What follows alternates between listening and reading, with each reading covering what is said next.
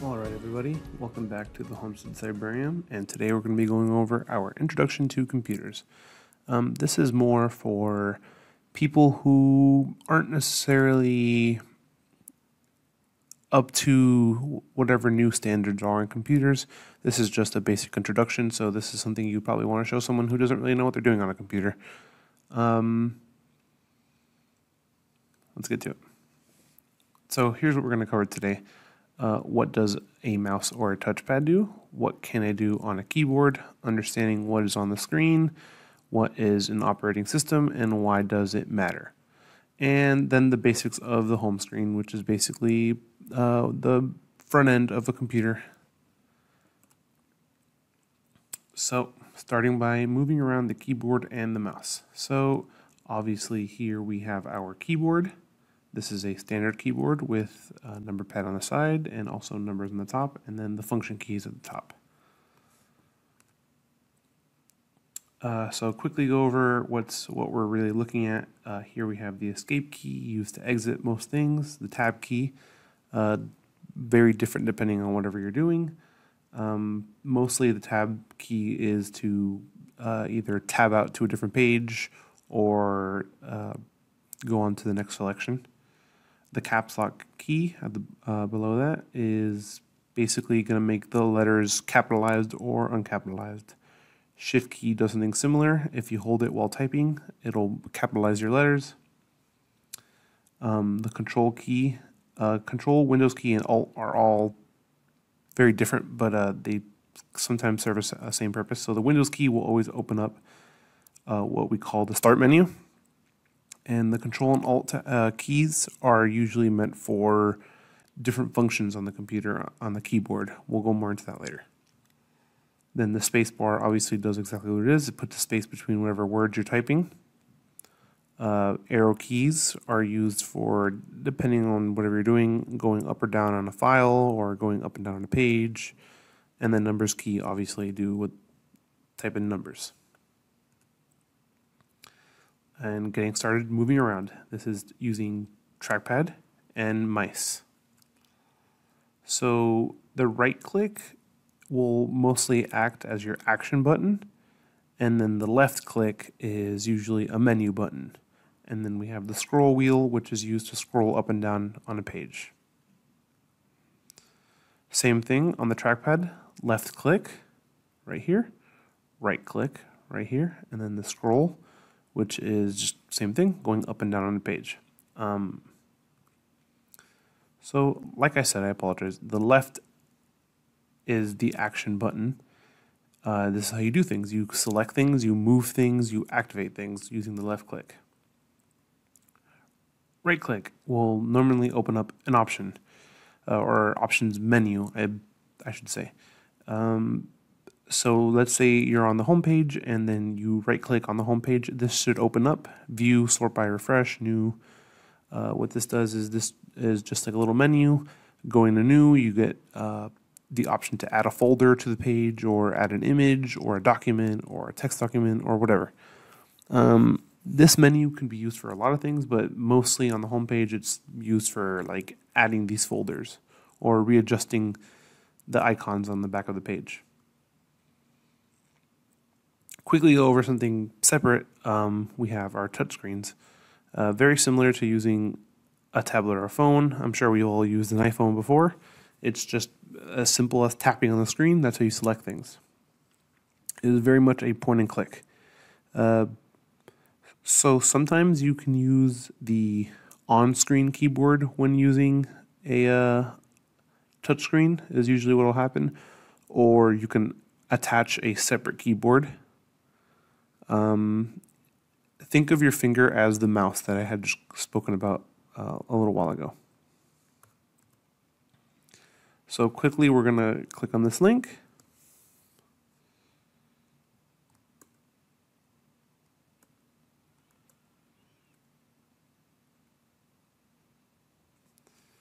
So over here, I will add this link to the description. And over here you can practice using a mouse. So mouser size. practice your mousing skills with the following mouse exercise. Click the Let's Start mouse exercising button to begin. So over here it says click on the link below. Hint, look for the number 1. So click right here. Now the number 2. Right now I'm using a trackpad, not a mouse. So basically this is just getting practice in using the mouse and clicking. So now for some precise clicking, we're going to want to click on the 9 in the center between all the 3s. There we go. So for now I'm going to stop right here, but anyone can always come in and practice using this link that I'm going to have provided in the description below. All right. So now we're going to go over operating systems for computers, which is basically like the brains of the computers, what the computers run on. The most common is Windows, then Apple, Samsung, and then Linux. So what exactly is an operating system? An operating system is the core set of software and device that keeps everything together. Basically, it's like the brain or the glue that keeps everything running on your computer. It's the one big piece of software that is running the show. Everything you own runs on an operating system, everything from a smartwatch to your phone to your tablets. And there really is no difference between all of them. It's just personal preference. They all run slightly different. It's whatever you're used to. So over here, we're going to quickly talk about the Apple operating system, or iOS. Everyone's used an iPhone before, at least, or at some point in time, someone's used an iPhone. You would probably like the Mac OS or the Apple iOS if you have already used an iPhone before. It's very similar. It can be used in tandem with your iPhone to send messages, or you can transfer files from your phone to your computer. This is like the base, most simple, I guess, OS or operating system. And I would recommend this one to someone who's probably new to computers because it's so simple and easy to grasp, I guess. And then now I'm going to talk about Linux. Linux is by far, I would argue, the least user-friendly one. It's definitely good to know about. I wouldn't recommend it for someone who's new to computers. It's pretty simple when it comes to downloading programs, and you get an extreme amount of freedom with using your applications and what you can do with them. However, I find it more complicated. There's a lot of knowledge that goes into using a Linux computer. A lot of command line usage. These are things that we don't really necessarily need to get into, but it's good to know. And it's also the least popular of the 3 big OSs, being iOS, Linux, and Windows. Windows is about 5 years old. Windows 10 is the current version of Windows that we're running. It's upgraded from Windows 8. It's pretty simple. Nothing like Apple, but it's very user intuitive. Anyone can grab onto a Windows computer and go through it. We'll speak more about it through the rest of this presentation. I'm not going to go into it just like I did with the Apple one and the Linux one, but we'll definitely go over it because we're going to speak about using the main menu and the home screen and all that stuff. So now we're going to go over the taskbar, the start button, the icon, the programs, and everything you can click on Windows 10. So starting over here, let's pretend you're clicking on this button down here, this bottom left button. That's the start button. It's going to open up this menu over here, the control panel or the settings. And here we have all the programs that we can go through. You can either scroll down here or use one of these over here. So this is the base menu of what you're going to see. And all this down here is the taskbar. And this over here is the system tray. We'll go a little bit more into that right now.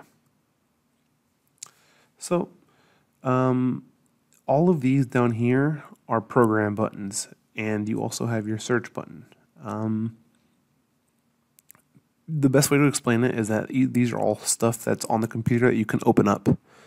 This search bar over here You click right here, and then you type whatever you're looking for, even if it's on the internet or if you're looking for something specifically like a file on your computer. This search bar does it all. So more into the taskbar, the system tray, like I had mentioned, this is just stuff that's running in the background of the computer. If you hit this little arrow, this little box should open up, and you can see everything on the system tray. We obviously have our clock with the date, and then over here we have our notifications area. Any notification or like an email or something, it'll go into this little notification area at the bottom right. More on the start menu. So let's consider this the main menu of the computer. Any applications that you recently downloaded will be at the top. On the right, we have all of our Office stuff. This is like Microsoft Word, Microsoft Excel, Microsoft Outlook, and PowerPoint. And then quickly, the symbols on the left of the start menu are user at the top. This is your user. Your name would be here normally. Documents. These are all your downloaded documents that are on the computer. Pictures. Any pictures you input from your phone or from online that you've downloaded, they're going to be here. The settings. Settings are basically things that you can change in the computer in the background, like the color of the wallpaper or the actual wallpaper itself, or the picture. You could change the user picture. There's so much you can do in the settings. And then power.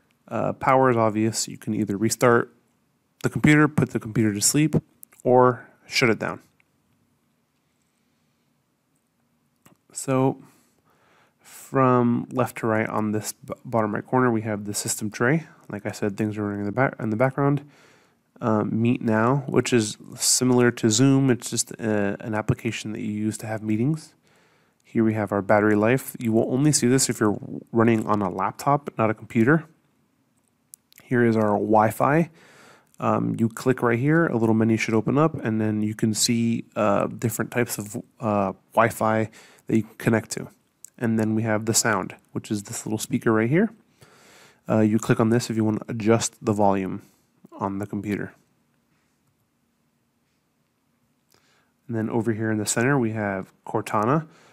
This is kind of similar to Siri if you've used an iPhone, or Alexa, or even any Google product. You can just say, you know, like, hey Google, whatever, and that'll you just click here, hey Cortana, and then you start working on it. Task view. This kind of opens up everything that's open on the computer in one little page. It's pretty easy to see and not too hard to understand. It just literally opens up any windows that you currently have open and that you can easily see all of them right next to each other. Then that little file next to that is the Documents tab. And then we have Email and Google Chrome. So quickly on Documents. Documents is any files that you've saved on your computer from Word or Excel, any of that stuff. And then obviously your email is your email. And then Google Chrome, which is an internet browser, which lets you utilize the internet. And then we have the search bar. Like I said earlier, you can do so much in the search bar if it's looking something up on your computer or looking something up online. So we're going to quickly talk about icons right here. So these are things on your computer that you can use. For example, if I want to use Google Chrome, you will click on this little arrow twice, and then a window should open up, and you can use the internet. Basically, you can start by searching something for whatever you're interested in, like dogs or cats or computers. The recycling bin over here is basically where all the trash on your computer goes. If you delete a file, it'll go to the recycling bin. And all of these are Microsoft icons used for many different types of files. Working on any projects, this is the stuff that you'll be using. We'll go more into that later.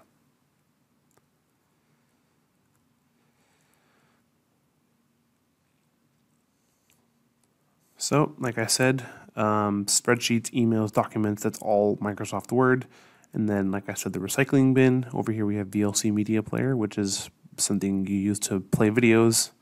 And then these are all different internet applications. They're all similar. It's just preference, but these are all what you use to access the internet. Next, we're going to talk about windows. So anytime you open up a new page, a window opens.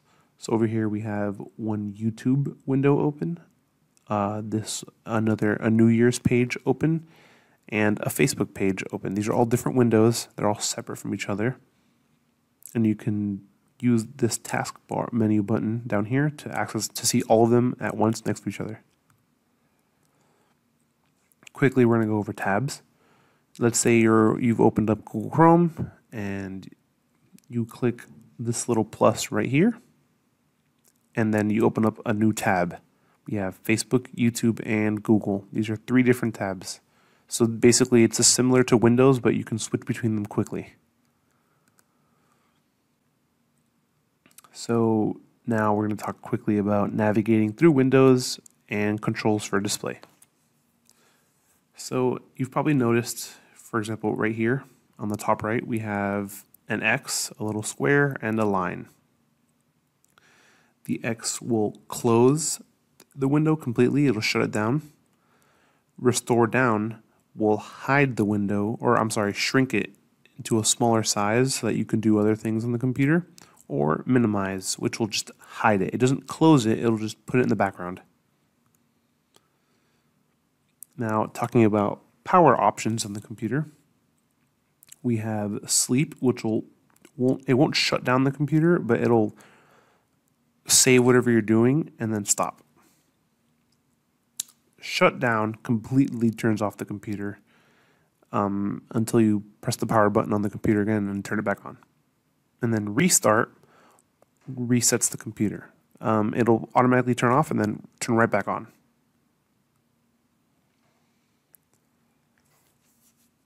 So I think over here we're probably done.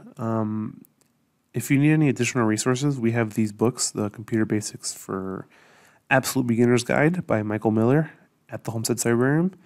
We also have Laptops for Seniors, the IT Support Handbook. These are basically more in-depth explanations of what I explained today. It's not necessary to go through these books, but if you would like, you can. It's only if you really found something interesting on this presentation that I guess you wanted to look further into. If you guys leave any comments, I'll obviously answer them for you guys, and please feel free to visit our website, Cybrarium.org. Thank you and have a good day.